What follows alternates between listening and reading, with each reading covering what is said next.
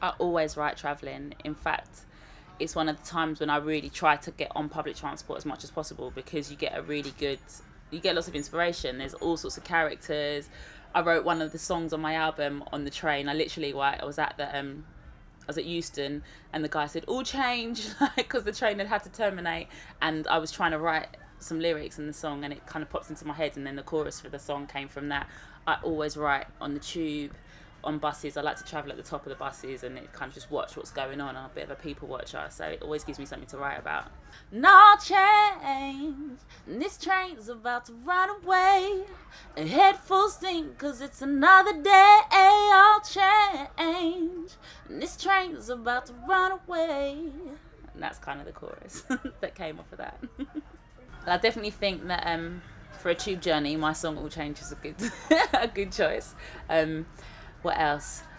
I like Erykah Badu's I've forgotten what the song's actually called, but I Love You, I think it's called, off her third album, I think it was, because it's really, it takes ages to build in it, and you know, and it's nice to be on a tube and feel like you're listening to a song that takes you on a journey.